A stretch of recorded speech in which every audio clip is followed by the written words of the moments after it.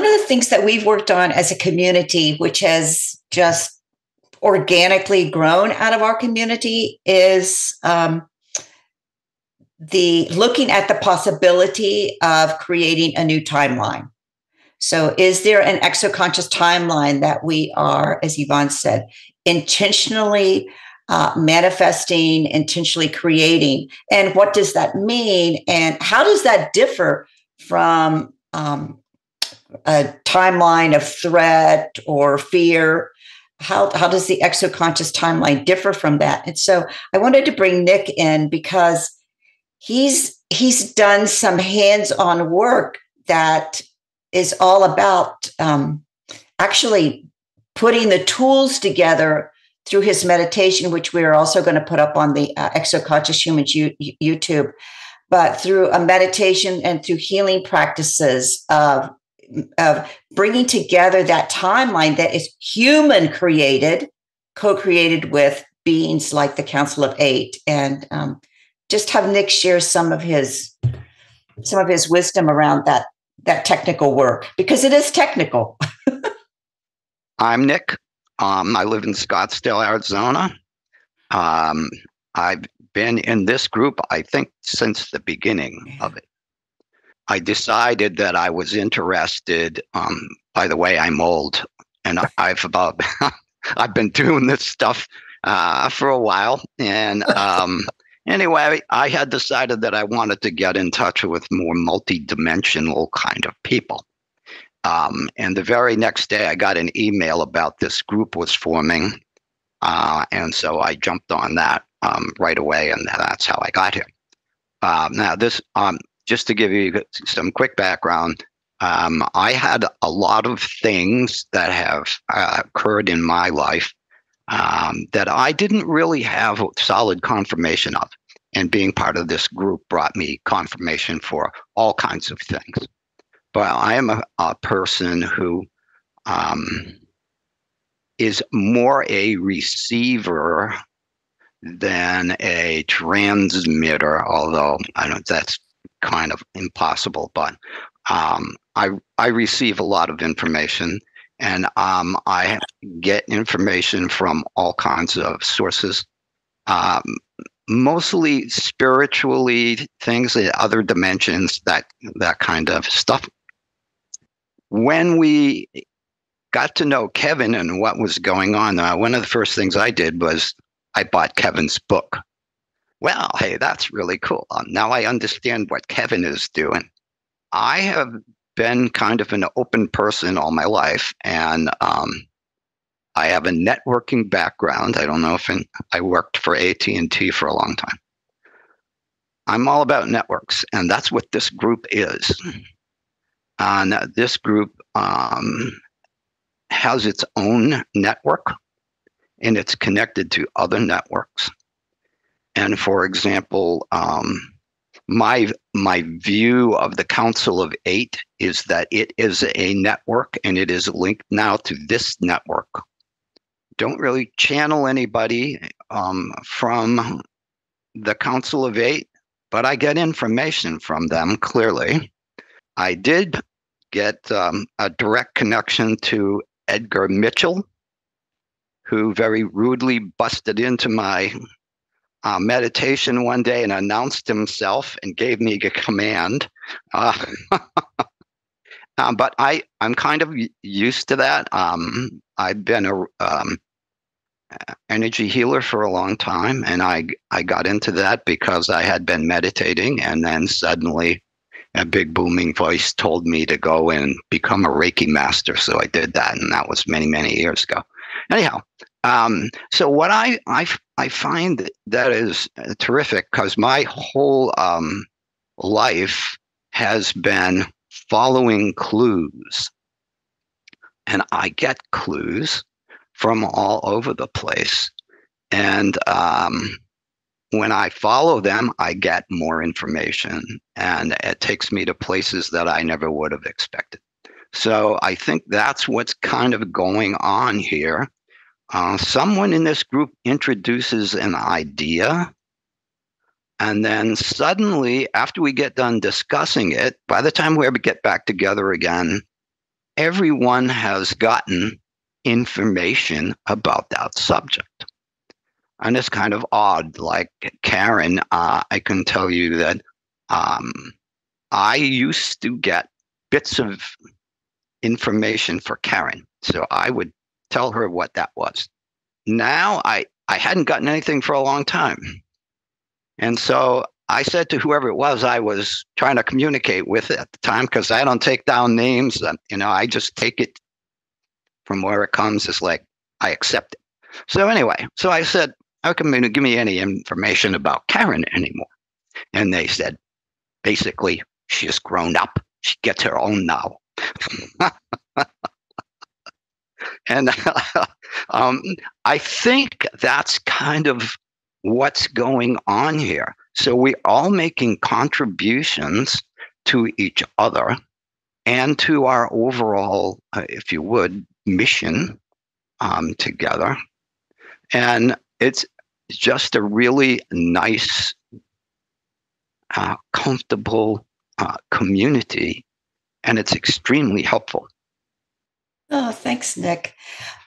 Let's wrap up by just briefly touching on something that's very important to our community, because we identify ourselves as exoconscious humans. So we're not necessarily identifying ourselves as extraterrestrials or as some kind of a hybrid species or a walk-in. We're identifying ourselves as exoconscious humans, that we access these multi-dimensions consciously and are able to bring back information. Because of that identity, we also co-create with extraterrestrials and multidimensionals and spiritual beings. So the co-creation process to us is we as exoconscious humans give information to multidimensional beings that they need because we're part of them. So it's not like the kind of the classic experiencer type situation where, well, they're so much more intelligent than we are. They know so much more than we do. We're just kindergartners here on Earth. We really don't go by that philosophy. We go by the philosophy that they come from our heart, as Gary's saying, but we also have phenomenal critical thinking abilities, creativity abilities, and that we need to be giving our information back to, let's say, the Council of Eight, or back to another dimension, back to Earth beings that we want to communicate with. So let's just do a real quick round robin to wrap up and say, if there's one thing that you would like to share with all of the ETs, like the Council of Eight, the multidimensional beings we work with, the spiritual beings, that because many of us work with spiritual beings, what would be the one thing that we would offer them as humans, as exoconscious humans, as information that we would like to give to them to assist with reveal or disclosure or whatever you want to call it, but advancing exoconscious humans into this next phase? What would be the one piece of advice that we as a human would want to give to these beings? I think the first thing that comes to my mind is the creation of awareness. Yes. We're not aware of everything that goes on, and we're all quite grateful for the information that we get. On the other hand, we can deliver information to these people, and that helps them focus on things that are important to their mission. Although it's not completely clear to me what their total mission is, it is clear to me that they're trying to mold their attention to us to have us achieve together things that are of, I guess, higher level concern. So I think that's it. We can make them aware. The best message that we can give them is that same thing as Nick said, the awareness. We want them to reveal themselves to people, but not to everyone right away. They should be revealing themselves to the people who are interested in finding out more, people who want to know the truth, and people who are willing to get involved and spread this truth out and show other people. And that's my purpose in life. I mean, after my experiences, I've decided that my sole purpose in life is to help reveal the truth to other people. And that's why I started my private CE5 groups. And the people that come to my groups are serious researchers and psychologists, QHHT therapists, all kinds of people that are serious into this communication with multidimensional beings. There are so many civilizations out there, not just one or two. They all have different agendas. We're a lab for most of the people. But what happened with me, when I sat down on a chair to do a meditation in my own private CE5 one night, I decided that it would be a good idea that I would open myself up and allow them to look at my hard drive and see who I am and see where I've been and see what information I have in my brain that they could actually use telepathically. Within only less than a minute, I had flashes going off in my head. I opened my eyes, and right next to my chair, 3 feet away, was a big orange basketball floating above the ground about a foot high. And it was rotating and scintillating, beautiful red orb. And then it just spun into a corkscrew up into the sky and dissolved into red-orange sparks. I cried. This is the type of communication that we are doing as exoconscious humans. Anything that we can do to make contact and just push the ball a little closer towards the goalposts is what we're all about. Oh, that's scary. So, Kevin, would you want to comment?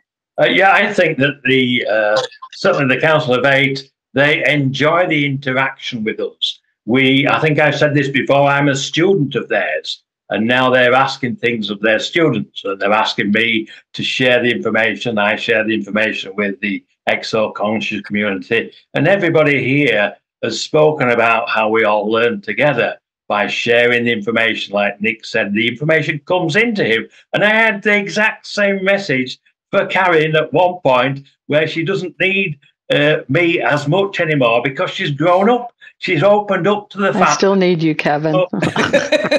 Exoconscious human. So yeah, they're happy that we are pioneers in communicating with our ET star family. So I think it's very exciting times ahead. And because we have a group that have two-way conversations with many modalities of contact that we all understand, then we can be the leaders in relation to working towards the reveal globally of our ET star families, ambassadors. And I think that's where we will lead the way. There are many groups working towards this. Many groups been working for decades towards this. But now it's coming to a head, and I think that's the reasoning for the Exoconscious community. And interesting again that Nick mentioned Edgar Mitchell. I channeled Edgar Mitchell. I don't know, it's in that book that Kathleen Marden published, but he contacted me initially to get in touch with Rebecca. So he's there. We know that the higher levels of consciousness, we still exist. We have the abilities, and we all have the abilities, not just the exoconscious humans, but all humans have these abilities. They're just skills, and we have to learn them. It's as simple as that. So I think it's exciting times ahead. Thanks, Kevin. Karin. Oh boy, I'm what the information I get is really that we are a kind of a microcosm within our group of what's supposed to happen on a macro level. So for me and my experience, I'm supposed to extrapolate that out to community and then internationally. I don't know, but the information that's been shared today, for example, my experience, I was given assistance with both Nick and Kevin with messaging to help me confirm, because not everybody is going to be a psychologist coming into this, working with people, and they can then go out and try to touch them in some way. That's what I get to do. But I don't have to do it in a really specific way that might be intimidating to them, that I can introduce it, this interdimensional ability, like Mary Rodwell talks about, to exist on different levels, that they can then be helped. So my message to our guides would be at that point confirm for them, help them have an experience that is positive and benevolent, because the threat narrative is the other timeline. And part of the channeled information from Kevin was that there would be two timelines. And I studied this quite extensively, that, okay, how do we help co-create the other timeline where humanity stays human, but also co-creates to awaken and advance and be enlightened with other beings on whatever level. And I was given information to confirm to me from Nick about the angelic realm, which was my experience, from Kevin with the council. These became benevolent for me so that I could go, oh, I'm getting all this other information out here, but I can now say there's another timeline running parallel here. And the information was that it would converge at some point. Well, we've got to be strong enough on this timeline to pull enough people who want that timeline to have another place to go. So my request, or however you want to verbalize it, would be that when I myself and any of us who've been tasked, and that's how I feel, to help people with what could be an ontological shock to them because their either religion or just their whole culture of reality is now brought into question, that it's not a threatening situation, it's an enlightening situation, it's an advancement, it's an activation, and we need them to come in at that point. That's my request. So Aurora or Yvonne, would you like to give guidance to the beings? Offer your guidance.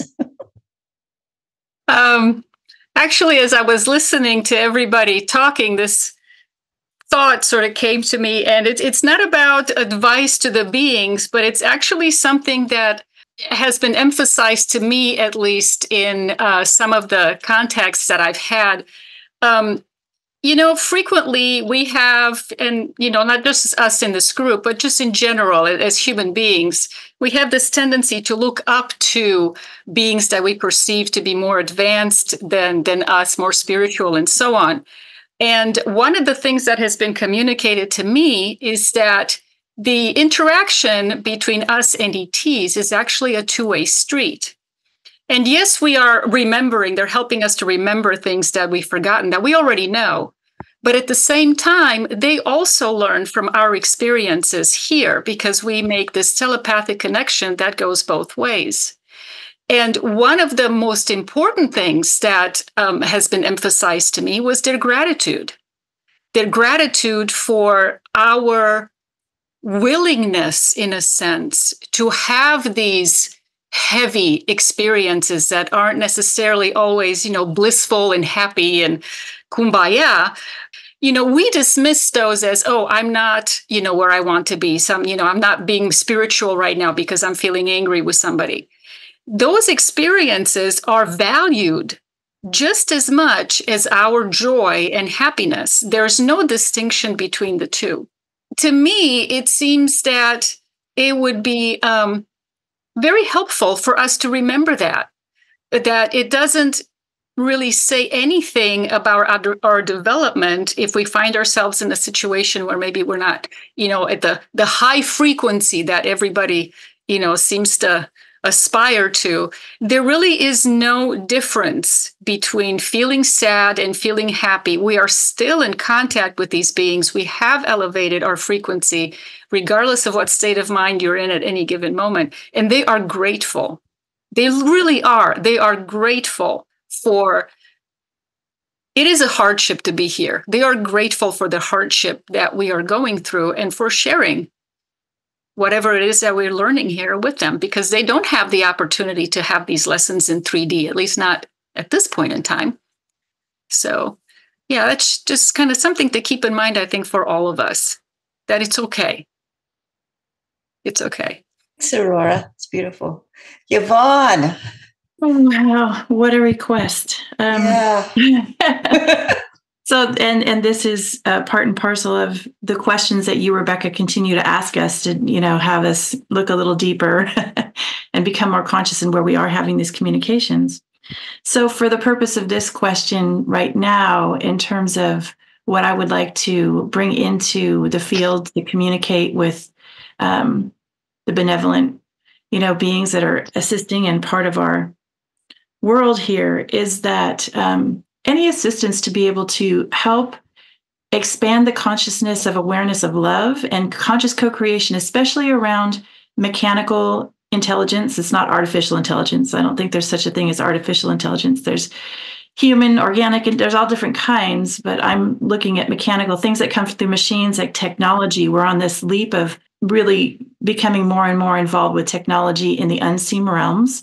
So any assistance that we can have in expanding our loving awareness and ownership of that space within our own consciousness, so that the fear narratives and timelines and programs that are being seeded, that there is an equal, if not more beautiful, seeding of loving awareness of how we can co-create, even with our own cell phones, our own computers, our own Zoom rooms, that we really are working in this realm and have the ability as humans, exoconscious humans, just as humans, where we put our loving of focus and attention, this is where the love goes. And so any assistance in that and inspiration to be able to have that would be greatly appreciated. Yeah. Wow, thank you so much.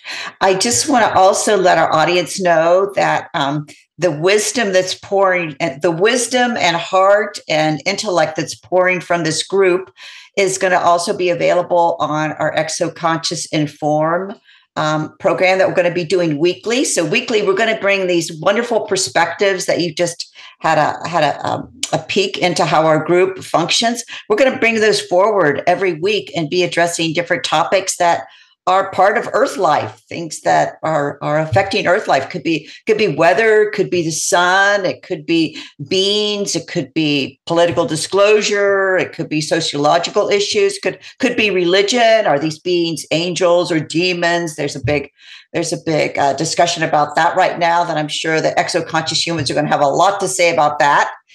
And so we're going to be bringing our wisdom and our intellect and our heart into this very important discussion weekly. So we'll be putting up on the screen the link to the website, exoconscioushumans.com, where you can find we call ourselves experts with an X, experts and experiencers. And we'll be guiding that weekly discussion. And thank you for joining us. And we hope to see you back. Please subscribe or join our channel. Thank you so much for being with us.